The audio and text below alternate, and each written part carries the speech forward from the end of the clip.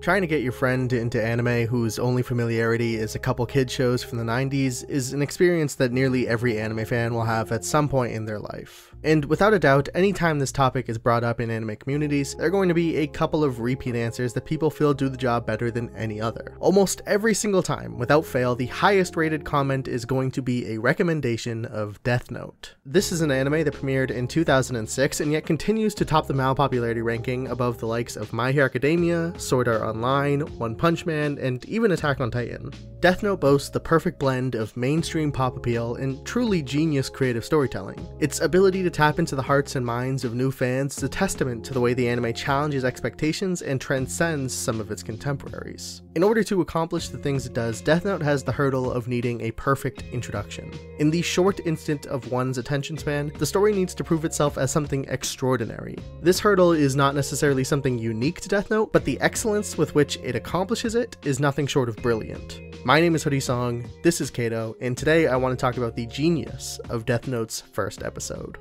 But before we get into that, this video is brought to you by the Kato Anthology. We are currently in the last 24 hours of our very first Kickstarter to help fund a limited print run of our new book. The Kato Anthology is a collection of 10 short comics that have been created by the viewers of this channel, and we managed to reach our funding goal in only 36 hours. This book is a celebration of storytelling, passion, and most importantly, our community. It's stories for you guys, by you guys, and it's an honor to see it be so successful so quickly. Because of all your generous support, we've surpassed stretch goals for free additional art prints and a pair of Kato-themed chess pieces for every backer receiving a physical reward.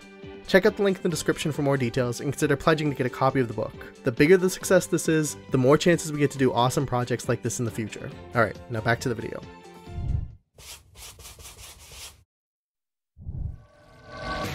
There are very few anime as immediately electrifying and addictive as Death Note.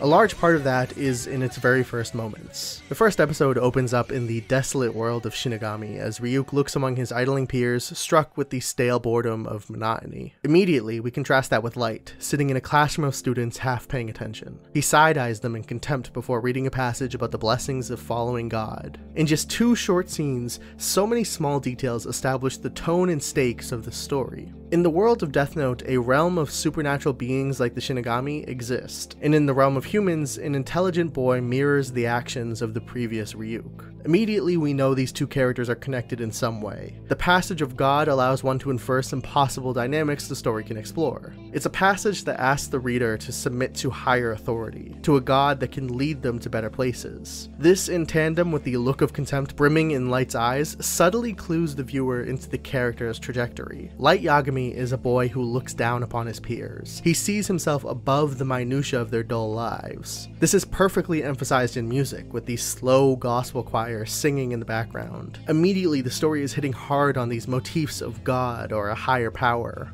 In the next scene, we watch Light on his walk home from school. A screen the size of a building blasts out the horrific descriptions of brutal killings that occurred recently. This isn't just some small news broadcast Light personally listens to in his earphones. If that were the case, it might give the impression that Light has fringe interests. It would establish Light's political awareness, but as if that were something kept to himself. Instead, the broadcast is a massive program being telecasted publicly to a busy city street. The issue of this story pertains to society at large. In the first 2 scenes, we establish details of the characters, and in the following moments we learn motivation. The world is rotten, says Ryuk in Light. Savage murders occur on the daily, and the people have become desensitized to it, casually making their commutes home as if nothing was wrong. In less than 4 minutes, everything you need to know about Light Yagami and his plight with mankind is there for an attentive viewer to latch onto. Before the Death Note even falls from the sky, we know this story is about a boy in a crooked world. He's above his fellow peers, capable of leading the masses to a more just society. The aesthetic allusions to God, the Shinigami, it all lays out on the table where Light will go, the god complex he'll develop, and the supernatural layer to the story that can get him there. With stakes and character established, the major things left are conflict and tone. We know that the supernatural exists in this world, but how will that fact be used to empower our main character? This is a particularly crucial question considering the nature with which Death Note was published, as part of the Shonen Jump lineup. Now, as fans of Death Note, we both know this is far from a battle shonen, but how does the story establish that? When the Death Note falls from the sky, we get our first hint. It's not a sword, it's not a dagger, a gun, or an abstract spiritual energy. it's a notebook. Not only that, it's a notebook with a set of incredibly specific rules to how it can operate. Immediately, the idea of this being a battle shonen is thrown out the window. Every bit of tonal indication has clued us into knowing that this story will be more cerebral or intellect-based. And the existence of a tightly constrained set of rules for a simple notebook hints at the larger puzzle-solving side to the story. One of my favorite sections of this anime is the elaborate, climactic set piece that involves Light manipulating and abusing the rules of the notebook to their fullest extent. This sequence of actions in which Light forfeits the Death Note to lose his memories, thus clears suspicion of being Kira, is, in a show full of genius moments,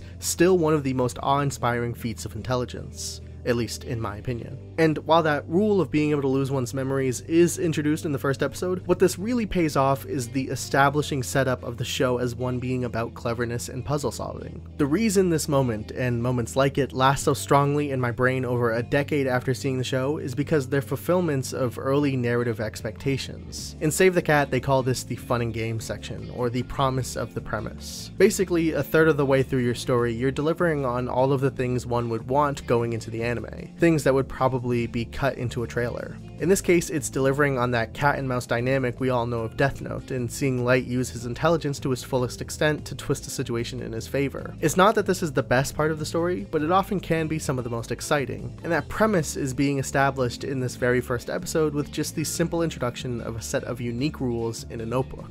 So with 8 minutes of the first episode through, and already such efficient methods to nail down the premise and trajectory of this story, what does Death Note do with the remaining 66% of the episode's runtime? What I think any aspiring writer should learn from this first episode is an emphasis on character. All of the stuff previously mentioned is vital and great, but the last 2/3 of episode 1 is what really sells this anime for me. It highlights the importance of making your protagonist interesting, and someone that we want to follow in their adventure. The next minutes of the anime are used to solidify the authenticity of the notebook, but it does so in a way that gives a lot of insight into who Light is as a character. When Light decides that the Death Note needs to be tested a second time, his first reaction is to use it against a bully in his class. But more importantly is the reason that he doesn't. Light spares the bully not because of some theoretical act of mercy, but only in fear of how killing someone connected to him could get him caught. This tells us a couple things. At a surface glance, it shows Light's foresight. He's the type of kid who doesn't do things on an impulse and really considers the long-term results of his actions. This will be important in a protagonist for a clever thriller. But it also tells us that Light is maybe a bit darker than the average person. He doesn't immediately jump to regret and fear in the way that we would. His practicality supersedes the normal empathy one might have before taking a life. One of the best pieces of advice I got when it comes to writing a series is to think about your first episode or chapter as its own mini, complete story. Within the span of one episode, your viewer should have felt every rise and fall one would expect over the course of the series, but truncated down to the runtime of only 22 minutes. This does a lot of things. It hammers in that idea of conveying the proper tone and direction of your story, it communicates to the viewer that they can trust you to handle a full narrative and that you won't just flop part of the story out of ineptitude, and it also gives them a taste of that satisfaction one gets when they finish a great show. That taste is addictive and will keep them coming back for more. This isn't universally the case, but oftentimes what this means practically is giving your protagonist a small arc that can be established and resolved in just a single episode. Death Note does this perfectly.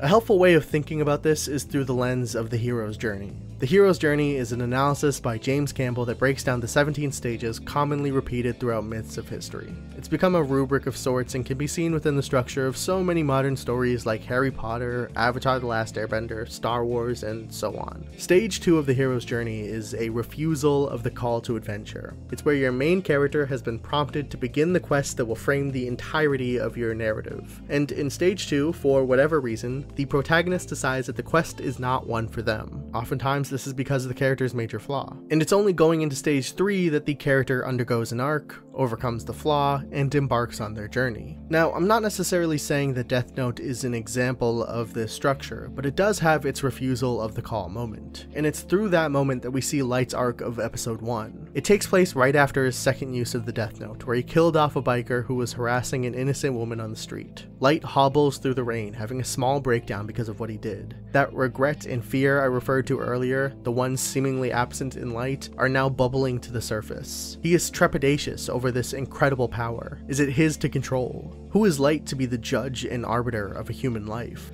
This moment of doubt is Light's refusal of the call. But it only lasts an instant. Light steals his resolve and decides that he is the only one capable of making this choice. The world is rotten, and rotten people deserve to die. This epiphany for Light is an easy highlight of the episode. It's the fact that he has doubt and yet makes the choice anyway to go on this journey that makes this character so appealing. It's that choice that draws us into further episodes, knowing that we want to follow this character wherever he goes. Regardless of whether or not one agrees with Light, it's this moment that makes him an amazing protagonist. Despite this scene chronologically happening right after the one where he kills the biker, what I think was a stroke of genius was Death Note's embracing of a non-linear narrative and shifting that moment to the end of the episode. Structure is so important to storytelling, often the most important thing. By putting the confrontation with Ryuk in the middle, and thus shifting Light's epiphany to the end, we alter the structure in a way that allows for the arc to climax in a beautiful crescendo that leaves the viewer with no choice but to put on episode 2. The sequence of Light's epiphany is one that gets a viewer's heart racing and their mind excited for more. By having it go chronologically and letting it stay in the middle, you would leave yourself with a third of the episode struggling to maintain momentum. At the end of the confrontation with Ryuk, the viewer would have settled down, and at that point, the impulse and urge to continue would relax. Maybe they'd still put on the next episode, but it wouldn't be with fervor and intense desire like before. Death Note is one of the greatest anime of all time, with a story that is thrilling and intelligent, characters that overflow with cleverness and magnetism, and potent themes that continue to be the foundation of great conversation to this very day. But it wouldn't be what it was if not for a pilot that perfectly conveys the tone and expectations for the series as a whole. The reason Death Note maintains its popularity, and the reason it's such a universally great answer for how to get your friends into anime, is because of its perfect first episode. My name is Hoodie Song, this is Kato, thank you for watching. For the next month, we're kickstarting a print run of our very first community comic book anthology. If you love storytelling and have a couple bucks to spare, make sure to check out the Kato Anthology on Kickstarter. I want to thank all of the incredible patrons over at patreon.com/KatoIT. We've been watching a lot of anime and movies live on our Discord server, so if you'd like access to that, consider pledging just a single $1. Links to everything will be in the description.